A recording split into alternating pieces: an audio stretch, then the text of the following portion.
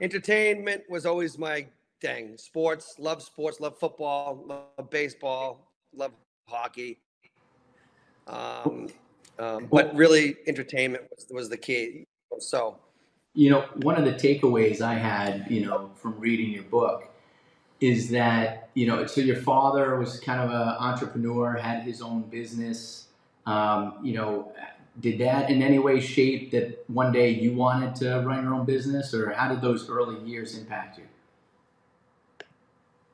I think that everybody has an impact on your life, especially your father and mother and family. Whether it's a motivational tool, it's hard to be successful in life and not look back at the people that you grew up with or you hung out with. Obviously, you take away things from everybody in all walks of life, right? So, other comedians, other entertainers, other people that I talk to, other people that I watch, you emulate in a way. But yeah, as a kid, I mean, my mom and dad, got divorced when they were young.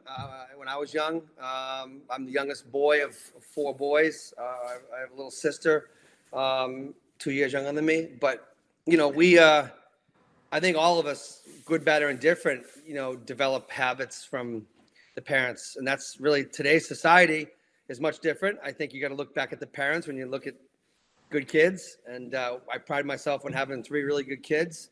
Angela and I worked super hard at doing that.